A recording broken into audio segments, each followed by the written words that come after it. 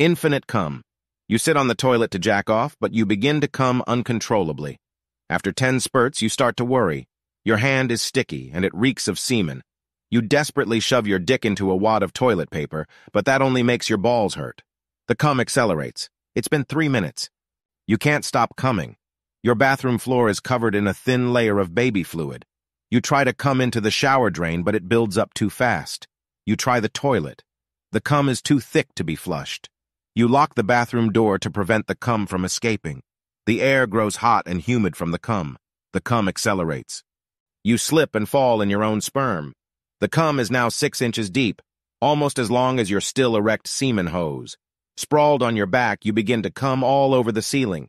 Globs of the sticky white fluid begin to fall like raindrops, giving you a facial with your own cum. The cum accelerates. You struggle to stand as the force of the cum begins to propel you backwards, as if you were on a Bukkake-themed slip and slide. Still on your knees, the cum is now at chin height. To avoid drowning, you open the bathroom door. The deluge of man juice reminds you of the great molasses flood of 1919, only with cum instead of molasses. The cum accelerates. It's been 2 hours. Your children and wife scream in terror as their bodies are engulfed by the snow-white sludge. Your youngest child goes under, with viscous bubbles and muffled cries rising from the goop. You plead to God to end your suffering. The cum accelerates. You squeeze your dick to stop the cum, but it begins to leak out of your asshole instead. You let go. The force of the cum tears your urethra open, leaving only a gaping hole in your crotch that spews semen. Your body picks up speed as it slides backwards along the cum. You smash through the wall, hurtling into the sky at 30 miles an hour. From a bird's-eye view, you see your house is completely white. Your neighbor calls the cops. The cum accelerates.